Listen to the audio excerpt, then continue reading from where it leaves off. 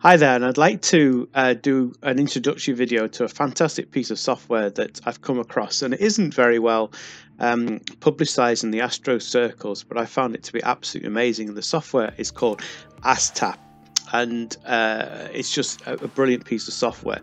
So I'm going to do a few videos about the operation of the software and how you can use it for your Astro needs, but it seems to cover an awful lot of bases all in a single package, and it seems to also be very powerful and very usable. And it's also free software as well, so there's no actual risk in you guys trying it.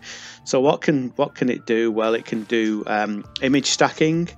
It can do the plate solving, so you can take images from your sessions and you can work out the plate solving, work out where they are in the sky, and it does it both standalone, and it also works with other software, you know, sort of SharpCap and Nina and those sort of things.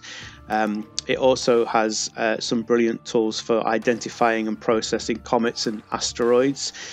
Taking images and spotting out what's in those images. It's the same thing with DSOs as well. It'll tell you in an image what DSOs you've actually got in the image. It does some really cool things with magnitude, so it will tell you what the magnitudes are, the stars in a particular image. But what it will also do is it will tell you the magnitude of, say, a DSO or a comet or something, so it will give you an approximation of that as well. It's got some really cool tools for handling variable stars and for looking at things like exoplanets. So when you get the little light curve, it does all that processing as well.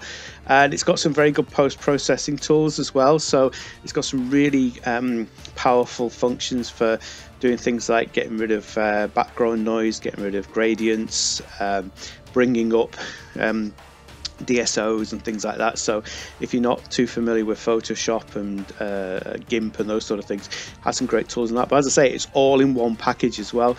So I'm going to do a few videos. I'll do a series of them showing you some of the things that we can do. I'll also leave a link to both the software's homepage and also the YouTube channel for the software as well, so you can actually see the experts what they're really doing it as well. But yes, welcome to the world of ASTAP.